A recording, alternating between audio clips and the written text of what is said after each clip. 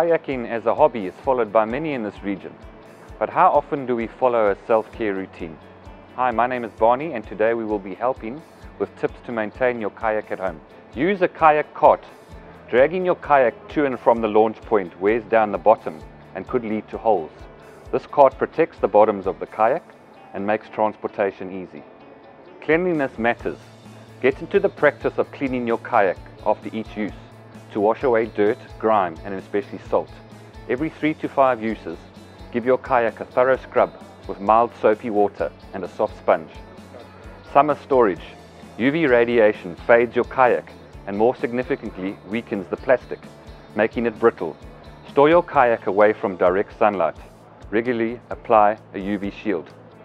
Cover the cockpit when it is in storage to keep out the rain.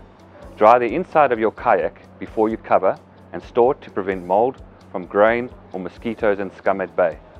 It is advisable to do any maintenance on their kayaks during the off-season, so they'll be ready to launch on the first day of paddle weather.